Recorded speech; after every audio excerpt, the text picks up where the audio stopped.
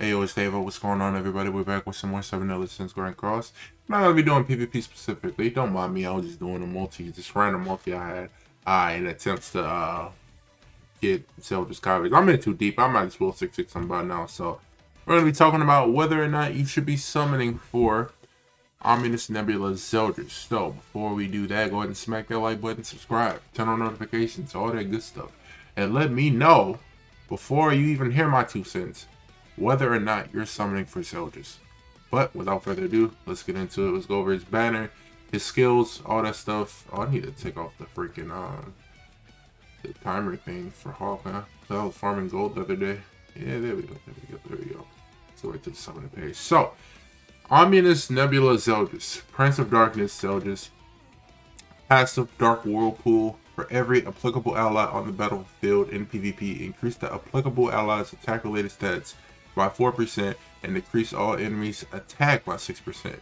Specific ally is a demon or a hero with a commandment. So the troll, Glycinia, you know, they gotta squeeze them in there. So, this is relevant because Esteros just came out 2 weeks ago, which is he's basically the leader of the demon team now. I saw Mo did it. I saw Meliodas did it first, but you know he came in and he just like kind of took over. Let's go over Zeldris cards. Inflict pulverize damage equal to 450% of attack on one enemy. When the hero has 4 or more ultimate move gauge, reduce the ultimate move gauge by 1%. Pulverize also is kind of like a pseudo detonate.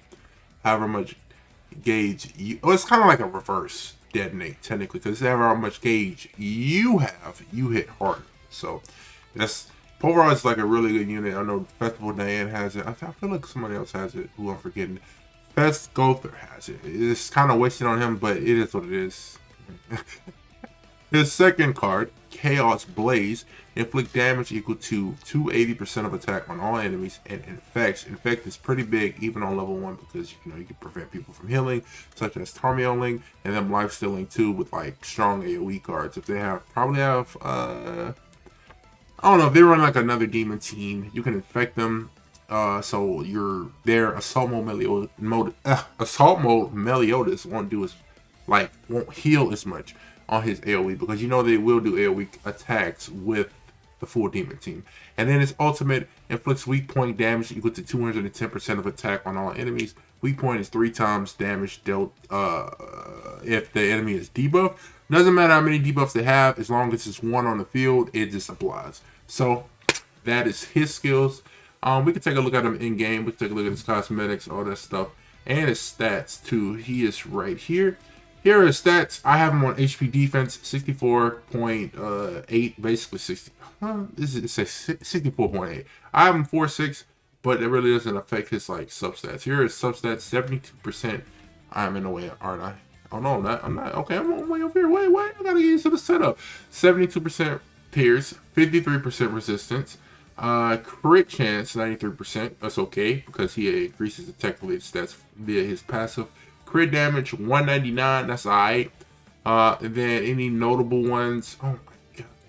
Any other notable stats? His crit defense and crit resist is kind of, I guess, sure. I mean, if they were both like high 90%, then I feel like he'd probably be a little bit better, get a little bit extra, get a little plus. Life steal is 20%. That's broken. That's fair because he has like 2 AoEs. He can heal very nicely. So this is his gear, and then here are his outfits as well.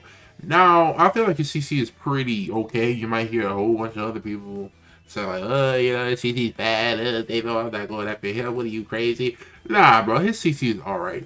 I had a nightmare where his CC was going to be like 61k or something like that at 6'6", and I woke up and I pulled him, I got him 4'6", and I was like, you know what? I'm pleasantly surprised. Have no expectations, people, and then you're pleasantly surprised. That's how I live my life. If that's one thing I teach you people, have no expectations, bro. That's it. That's all there is to it. So, that's pretty much all of his information. We went over his passive. He doesn't have a commandment. That is noteworthy as well. So, I guess that is a plus. You don't gotta really worry about dancing around anything else. He's basically Estarosa's support. Y'all know what Estarosa does, but just in case y'all don't, if an ally that is a demon or has a commandment and inflicts damage on the enemy, applies darkness on the target. If the target has 4 more darkness, additionally applies encroachment, which is busted. Essentially, encroachment is like Trader Meliodas' ult, technically, because it like lower stats, all stats 40%. Bro, encroachment plus Assault Mode Meliodas' ult has to be devastating. I have to try it one of these days. I don't know why I haven't now, but I should definitely. I'll probably hop on Yamcha's account and do it. Increase all allies' basic stats by 5% for every darkness and encroachment effect on an enemy up to 10 times. So that's why AoEs go crazy on the demon team. Covert action is a new skill that he got, which is however much darkness the person has, he does extra damage. At level 1, it could do upwards towards the like 500-600k. And then he has Flood. I don't know why they love giving Flood to everybody. This could have been like Spike or something, and I feel like it would have been equally as good. But we move. And then his ultimate is just ridiculous. Decrease all enemies' attack, well, all stats by a certain percent, and inflict resonance damage equal to 380% of attack on all enemies. The resonance is 15% damage for every buff, debuff, and stance on a target. Which is why you can see him do millions of damage, because he's lowering stats. If you're lucky, you can have encroachment on them, and if they have a stance and or buff, he's basically hitting triple as hard. So that is pretty much it for the units that well, he's not on the banner. I'm just saying he's supportive of Estarosa. That's why I went over Estarosa. So Estarosa banner is still out. So let's go over Zeldris' banner. New Year's Meliodas. I guess if you don't have demon spawn units, I guess that is like a plus for you.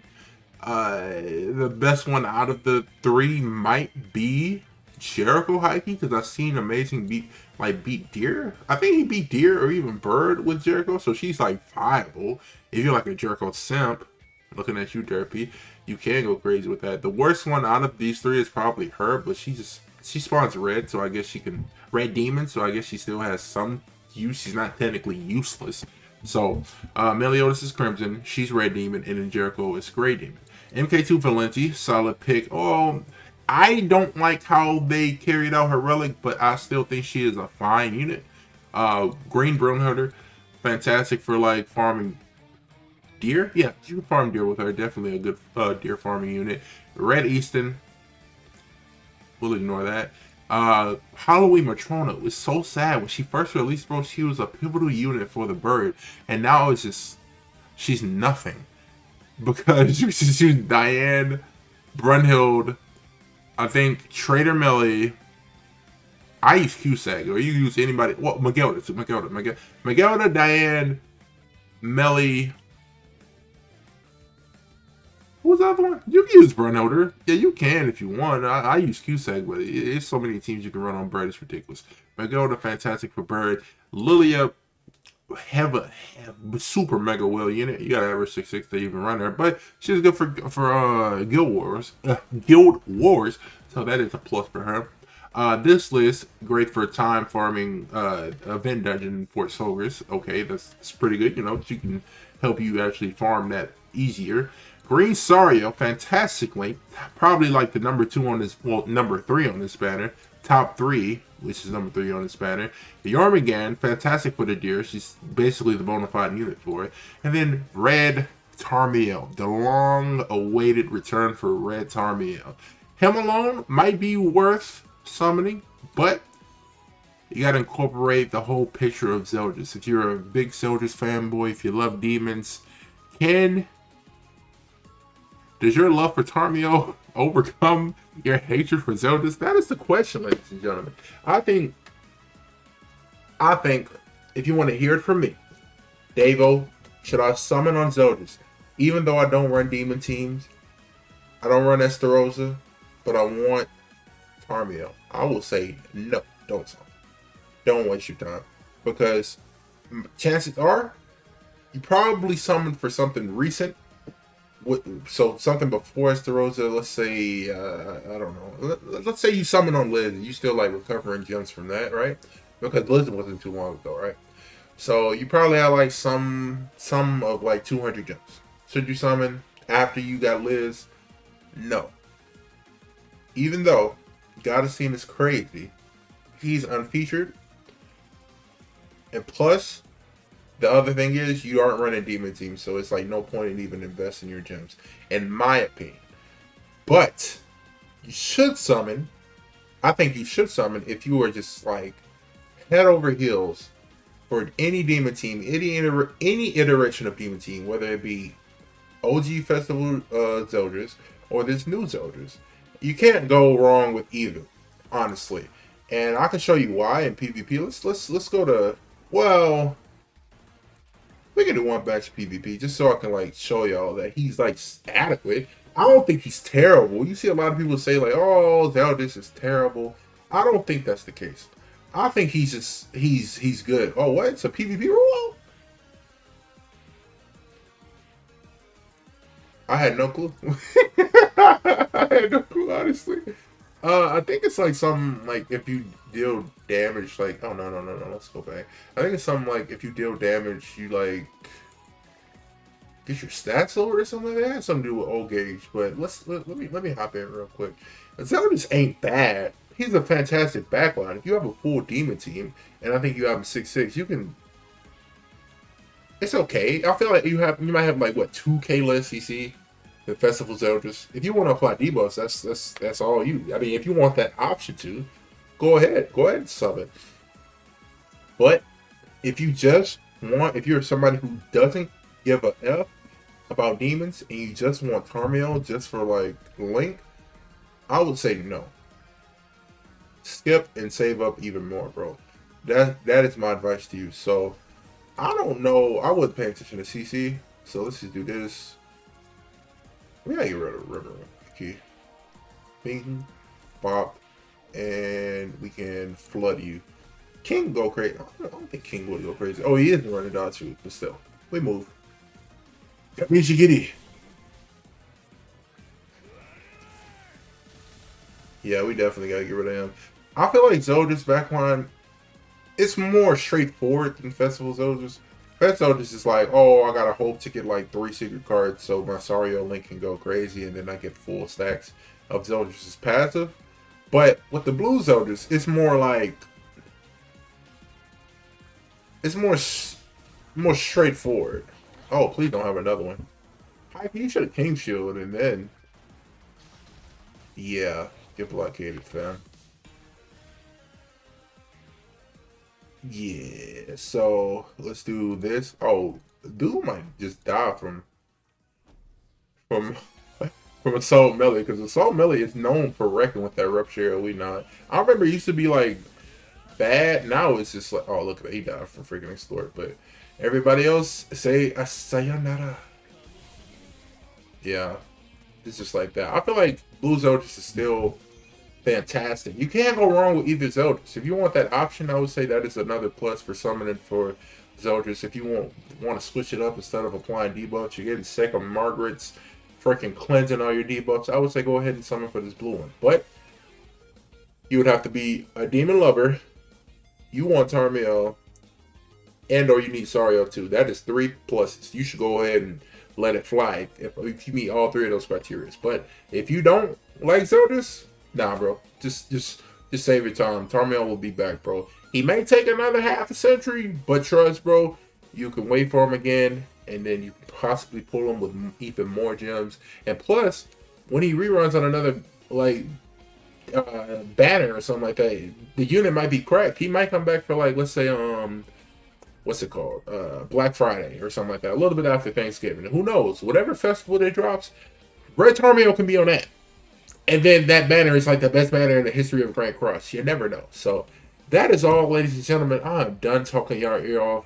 We saw Zeldris' banner, his kit, his gear, his cosmetics. We saw him in PvP, well, his support ability in PvP.